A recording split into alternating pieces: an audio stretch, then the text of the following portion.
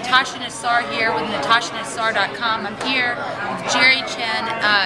Jerry is just an absolutely phenomenal guy who is so absolutely well connected in this industry, has been in the industry for a while and is very successful.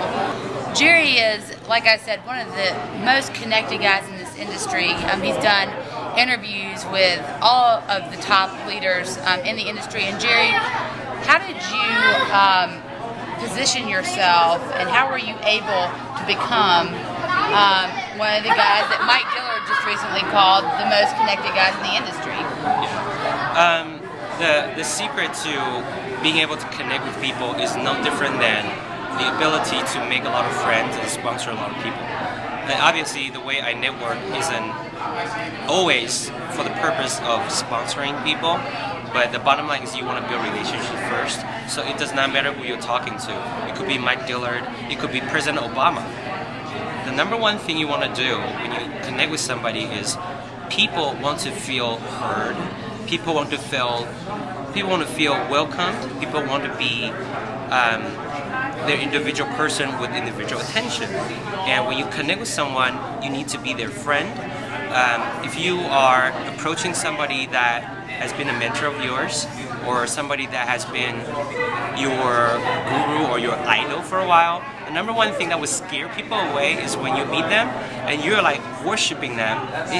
Nothing gets people more upset and scared when you're acting a little like crazy, right? Because they don't know you from Jack, right? Right. And they're like, the next thing for all they know, you might be some psycho. Right. And I'm maybe stretching this a little bit too far, but that is the truth.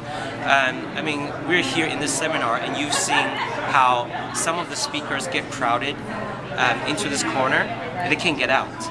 And it's a little scary sometimes. And that's exactly what we don't want to do. Like when I introduce you to some of my friends who happen to be speakers, right. We sat there, we wait patiently. We don't want to just stand there and be like, giving them all the stress, like, oh my gosh, there's more people coming, more people coming.